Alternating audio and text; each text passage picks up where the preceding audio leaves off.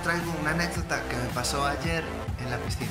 Resulta que los fines de semana yo trabajo también como árbitro de natación porque me gusta, porque siempre he nadado toda la vida y aunque ahora no tengo tiempo de entrenar, o si voy solo, claro, hay más gente en la piscina y a nada que haya un par de personas en las calles ya no es un entrenamiento de calidad, entonces por eso paso y voy al gimnasio. Como me gusta el ambiente, pues bueno, pues sigo yendo a las competiciones porque obviamente no me voy a hacer rico porque te dan 15 pavos por sesión, pero sí que me gusta estar allí en el ambiente, ayudar, porque claro, sin gente como nosotros tampoco habría competiciones. Yo ya llevo bastante tiempo yendo, entonces bueno, la que suele convocar, bueno, la que convoca siempre, me tiene en alta estima y me suele poner en puestos importantes. Entonces, por ejemplo, ayer yo era el juez de salidas, que es el que cuando están todos los nadadores listos, yo digo, preparados, pip y pip.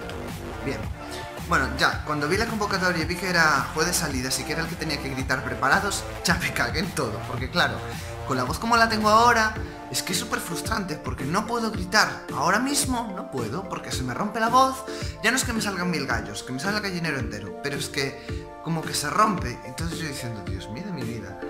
Entonces bueno, íbamos a estar dos, uno de chicos y otra chicas, pero al final, como resulta que el otro chaval faltó, al final tuve que gritar yo todas las veces, con lo cual claro, si ya se me rompe la voz siempre y aún encima tengo que pasarme 2 horas gritando ¡Preparado! Es que eso, es que me salen gallos como ese, es bueno, en fin. Pero lo gracioso del asunto no fue eso.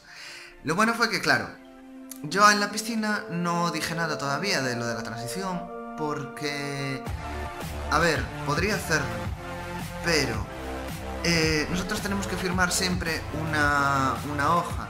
Bueno, la hoja de la convocatoria es la misma que tenemos que firmar. Vale, esa firma, claro, ahí pone mi nombre. Y yo querría que pusiera Loy, obviamente. Pero, ¿qué pasa? Que ese documento es legal, porque es digamos que lo que presenta la federación para justificar los gastos que son, pues eso, pues los 15 euros que cobramos nosotros en concepto de dietas.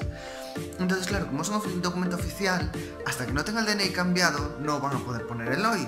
Porque claro, en los colegios, por ejemplo, o en sitios donde hay listas, la gente trans sí que puede pedir que, bueno, aunque mi nombre oficial y en el título vaya a aparecer otro, en las listas por lo menos, por favor, podéis poner mi nombre sentido. En mi caso, como digo, como es un documento que es ya legal, porque ya es lo que se presenta directamente, no es una firma de asistencias, no, es el acta de la propia competición, pues tiene que ponerme otro nombre, con lo cual dije, mira, paso, no digo nada, porque total, en junio acaba la temporada, aún puedo pseudo medio pasar por las dos cosas, igual si piensan que tengo un catarro, que carajo me pasa en la voz, pero bueno, que podría pasar. Y luego ya cuando empiece la siguiente temporada, en septiembre, pues ahí ya lo diré. Ponga el nombre que ponga, pues si puede poner el hoy porque he conseguido cambiar el DNI, genial. Y si tiene que poner el otro, pues bueno, pues da igual, yo sí que se lo contaré a la que convoca y a 2 o 3 en la piscina y como son una panda de cotillas, pues que ya se expanda el rumor o lo que sea, me da igual. Vale, eso era lo que yo pensaba en inicio, bien. Pues no sé si ayer la lié un poco, porque claro, resulta que igual que faltó el otro juez de salidas y por eso yo tuve que acabar gritando los dos géneros, digamos, también faltó otra chavala, la que tenía que recoger los papelitos de los cronos y la que tenía que llamar a los chavales que iban a nadar en la siguiente serie era la misma persona. Entonces se estaba desahogando conmigo, buah, porque es que tengo que hacer las dos cosas al mismo tiempo, no sé qué, no me va a dar tiempo. Cojo y le digo, no te preocupes, mujer, que como yo soy el que pita, hasta que no te vea a mi lado, no tal. Se me escapó así. Yo soy el que pita. Y entonces, bueno, me di cuenta y estaba como rellenando mis papeles, firmándolos. Entonces aproveché y seguí con la mirada para abajo, pero para no verle la cara, pero aún así pude ver que la tía se quedaba así clavando la mirada. Yo me cago en la leche. Además, iba con otra amiga que estaba muy bien. Y tampoco la quise mirar por si acaso. Entonces nada, luego cuando esta tía se fue a su bola, le digo a mi colega, oye, ¿te diste cuenta cuando dije yo soy el que pite? Me dice, sí. Ya vi que se te quedó mirando. Ya.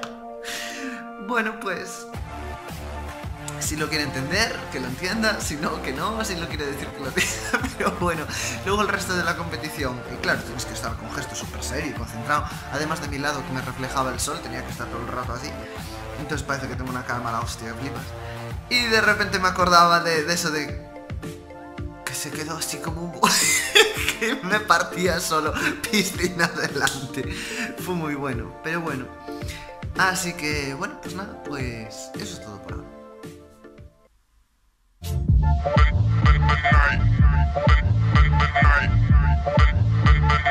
By the blackouts every other night.